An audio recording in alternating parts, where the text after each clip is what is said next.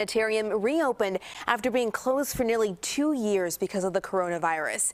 All the old exhibits, they're still there, but there's a new huge telescope. You can't just show up, though. You do need to get your tickets online before going.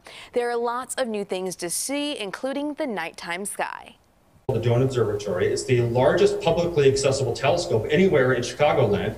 And during the pandemic, one of the things we did is install a brand new telescope there. And so weather permitting, that'll be used Wednesday nights. Our public hours are going to be switching a little bit. We're going to be offering Wednesday evening hours, 4 to 10 p.m.